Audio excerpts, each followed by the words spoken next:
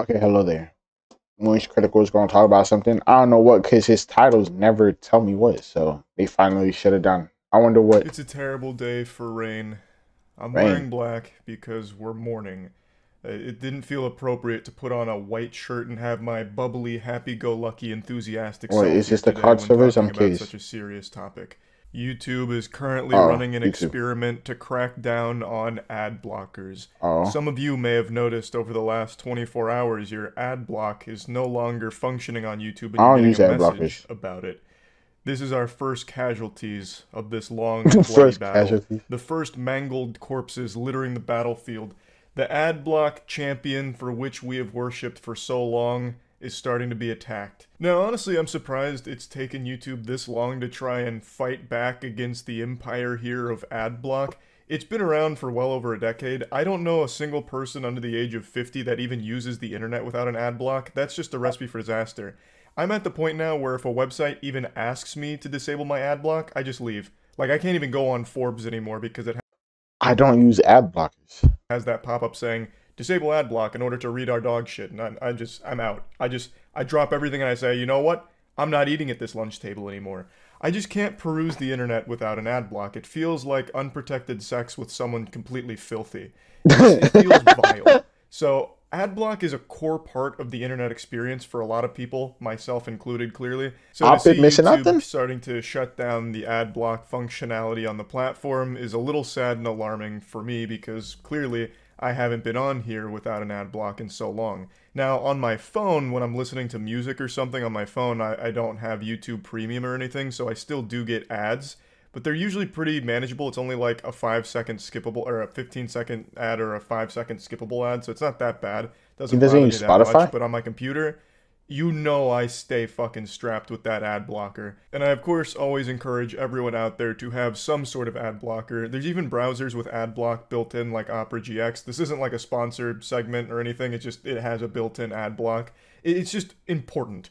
You know, there's no reason to be going through the internet and being inundated with, all these ads shoved down your throat and slapped around with all kinds of intrusive advertising you don't want to see. It's just kind of a necessity. It's a core part of the experience in the cyberspace. I've It's been like missing that. looking both ways before crossing the street. Make sure your ad block is on before visiting this website, just in case. And sometimes it's just downright dangerous to not have ad block on because some of the ads are just straight up viruses and malware. Now, keep in mind, this is still an experiment. They're still in Dexter's laboratory right now cooking this up in order to fight back against ad blockers, so this isn't going to apply to everyone out there. Maybe you're still in the good graces of your ad block and it's still functioning as it always has. But a lot of users are receiving this message that says, ad blockers are not allowed on YouTube. It looks like you may be using an ad blocker. Ads allow YouTube to stay free for billions of users worldwide. You can go ad-free with YouTube Premium and creators can still get paid from your subscription. And then you have the option, allow YouTube ads or try YouTube Premium. Now, I obviously understand why YouTube is doing this. I think everybody in the world has an understanding of why YouTube would want to stop ad blockers from Yeah. working on their site. And it's because they lose a lot of money to it, like probably billions of dollars to it. Yeah. YouTube does rely on advertisers to be on the platform, and thus, as the user base continues to grow, so does the exposure to ads, which puts money in YouTube's pocket to keep the service free. So that way people can still keep getting free content. They just have to sit through the ads. And with AdBlock, they've kind of taken that out of the equation for a lot of people, which means a lot more people aren't seeing the ads, which means YouTube's losing out on that money. It's all pretty simple. We're not diving into any quantum computational bibble babble. It's YouTube loses money when the ad block is on, so they want to rip that condom off so they can get that money again. So AdBlock will no longer function, which sucks for me because I'm not a YouTube Premium subscriber and I don't want ads, which means I'll probably have to pay for YouTube Premium here pretty soon. Right now, Google is calling this a small experiment, but it's important that we realize that everything big once started small, except for me. I started small and I'm still small at 5'6". But the point is, they're saying it's a small experiment globally that urges viewers with ad blockers enabled to allow ads on YouTube or try YouTube Premium. Ad block detection is not new, and other publishers regularly ask viewers to disable ad blockers, which is true. This isn't some kind of groundbreaking, innovative technology here that detects the ad block.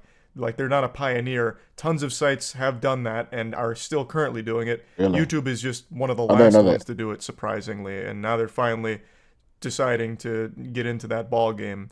The article also mentions how they do experiment with other kinds of ad strategies. Last year, they did an experiment that forced users to watch a long chain of short and unskippable ads.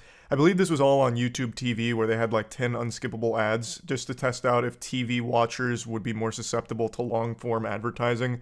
And then it also mentions that YouTube creators have seen a steady decline in ad revenue since 2017 with the adpocalypse. So, one thing that they mentioned here, and a lot of people have talked about, is when ad block is disabled, the creator makes more money off ad revenue. I don't know if that's true or not. I've always encouraged people to have an ad block when using the internet in general, which of course applies to my content as well. So I don't know if that's going to be a noticeable impact on creator ad revenue or anything. It makes sense, like the logic makes sense, that all tracks, that if more people are seeing the ads on your videos, that means more dollars, more doubloons in your pocket for it. So I do think that that probably will lead to higher ad revenue for creators, but it comes at a cost to the viewer experience because, again, no one really wants to sit through the ads.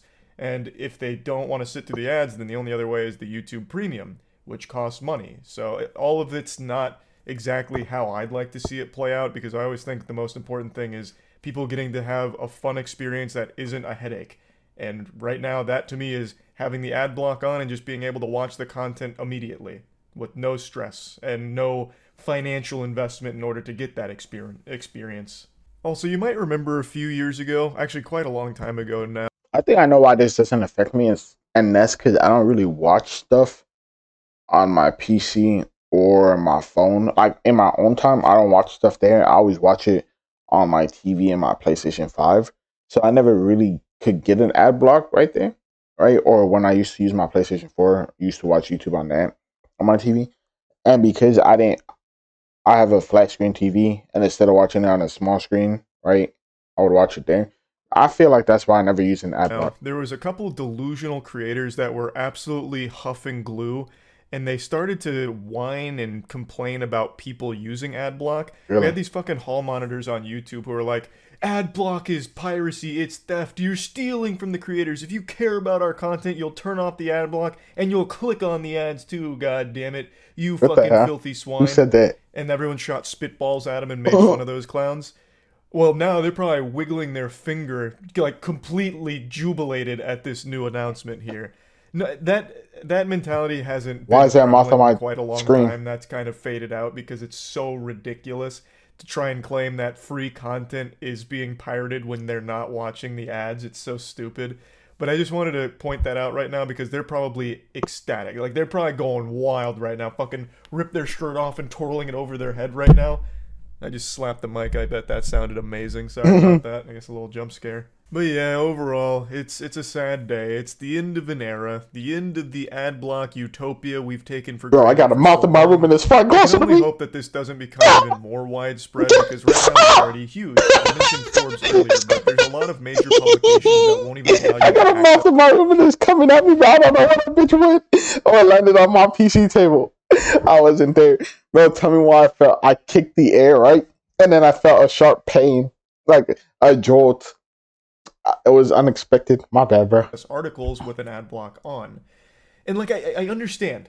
All of these sites need advertising to survive. But the problem is the ads are way too intrusive. When you do make the mistake of obliging and turning off your ad block to go to these sites, you get like fucking 9 different ads all at once. You'll have like an auto ad that plays with audio on some sites. You'll then have like a drop down ad that'll come through, which takes up like half the screen. And then you have 2 ads on the side.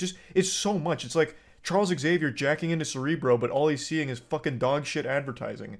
It's too shitty. So if you really do want people to browse your sites without an ad block, then make the advertisements less intrusive, less invasive. I hate when I click the X on the ad and then it still takes me to the next page. Like, bitch, I just clicked the X. Or like, I'll be reading manga on my phone, right? So when I click on a manga on this one site, it's only this one site that I really like. There's 2 problems with this one site that I really like. And it's that sometimes it just randomly scrolls back up to the top. I don't know why the fuck it does that. And other times when I click on the next chapter, it'll like open a new tab and it'll just be some random shit. Like, it could be anything from like shopping to OnlyFans. And I'm like, bro, how the fuck Did you just do that? and But less of a yeah, fucking headache and an eyesore. It's that simple. it's That's really how you dumb. solve this whole thing instead of punishing people for having an ad block. Now, in the case of YouTube, like I said, I do understand it, and right now the YouTube ad system isn't that bad. I get it on mobile when because I don't have YouTube Premium, so when I'm listening to music, I get the ads.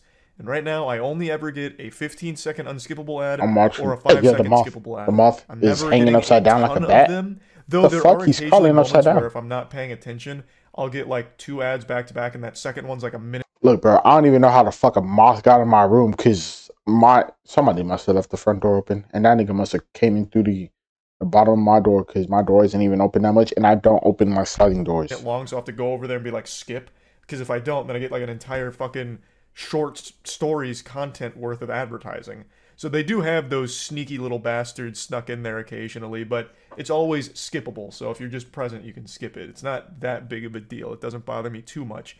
But I probably will end up just getting YouTube Premium because I really don't want to be getting ads when I'm on the computer. So yeah, just That wanted to makes talk sense. about all this. That's about it. But I So yeah. find a way around it sometimes. Bro, that moth, I'm pretty sure it's a moth, is next to on my PC table. How long do moths live? Hold on, I gotta look this up. Hold on, let's check out comments first, and then I'll look it up. I'm really glad YouTube is cracking down on ad blockers instead of sex bots, false reporting, false copyright strikes. They really got their priorities right. I mean, of course they do. Money is the number one priority at literally every company. That's what I was gonna say. I mean, yeah, I was going to do this by myself, but I felt like since it's a natural part of the video, I feel like you guys should be included.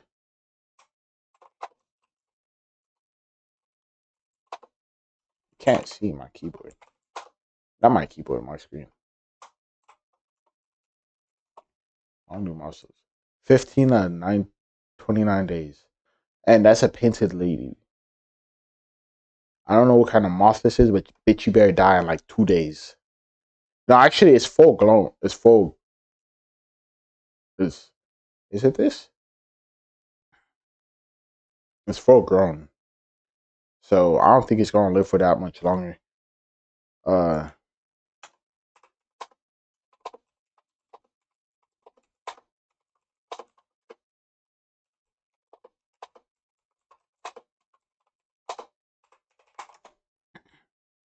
uh, 2 weeks to several months. Oh, really? I might have to find a way to get this nigga out my room. But yeah, other than that, like, subscribe. See you guys later. Hope you have a good day or night, and bye.